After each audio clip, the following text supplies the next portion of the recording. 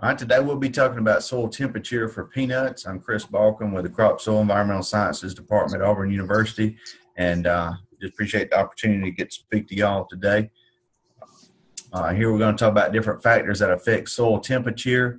Number one, the air temperature, the different soil types, the amount of soil moisture that's in the soil, whether you have a cover crop or not, and the type of tillage that you do.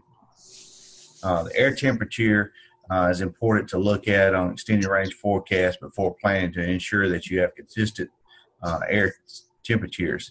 A cold front could reduce the soil temperatures below suitable levels, resulting in plant stands that would be reduced and possibly having to go in and replant.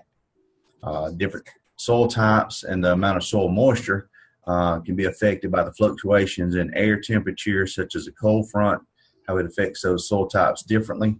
Sandy soils warm up faster than a clay or loamy soils do. However, they do drop to have a drop in temperature faster from the cold front passing through. This is because the coarse textured sandy soils have a lower water holding capacity than a finer textured clay soil does. So moisture is slow to react to the temperature change. Therefore, a clay soil with plenty of soil moisture is slower to warm up, but is more stable and less likely to drop from a cold front passing through.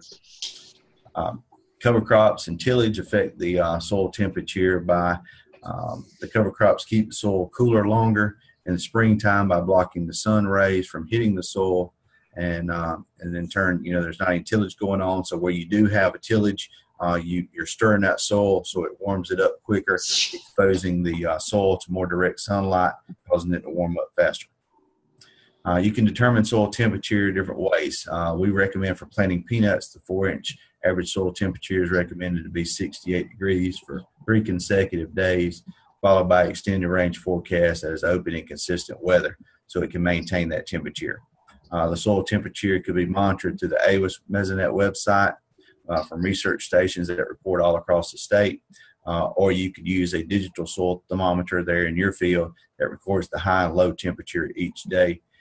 You could just measure that at 4-inch depth at midday, which could represent a close representation of the average temperature for that time. You could also, you don't have to have a digital one. You could go out there and just physically go out and monitor and check the soil temperature at that 4-inch depth by using a traditional thermometer such as this. For years, the 4-inch soil temperature was recommended for planting peanuts at 65 degrees for 3 consecutive days. And we changed that recently due to studies that were done at the University of Georgia, as well in cooperation with Auburn University. So they raised that 4-inch soil temperature to 68 degrees for the reason being that the study showed that there was about a 70% germination after 1 week at 65 degrees compared to 90% germination after 1 week at 70 degrees. So that little bit of increase in temperature made a huge difference in the amount of peanuts that were germinated. So just remember these factors about soil temperature at peanut planting time to ensure yourself a good solid stand of peanuts to avoid the possibility of having a less desirable stand and forcing you to in a replant situation. Thank you for your attention. Thank you. Okay, hey Kris? Yes. How come they didn't make it 3 days at 70 degrees? Why did they pick 68? I guess because, there when you look at the timing, most times that, not knowing that the farmers are going to jump out there and plant early anyway and stress, I guess that's the reason why when they showed that temperature range at 70, it's really hard for a lot of people to wait out there that much longer, because for years we've planted at 65.